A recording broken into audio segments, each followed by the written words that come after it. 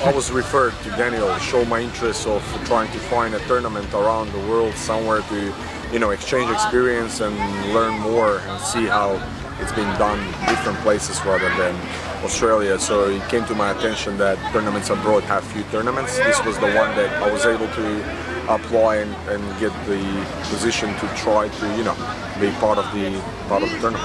I say just to relax, treat it like any other game, and then once you get off the pitch, you look in all, you say, oh, I just refereed this team, you're going to feel like a big deal, you know.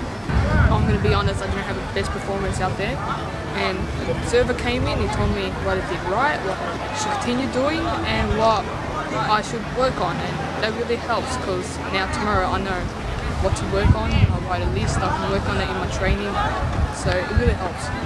It's same as probably a tournament for FIFA, so it's an international game. So there is a lot of advantage of learning and a lot of struggles to you know, get out of your comfort zone. It is far, it took 24 hours to get here, but it's worth it because you can't really replicate this scenario anywhere else. Absolutely great experience.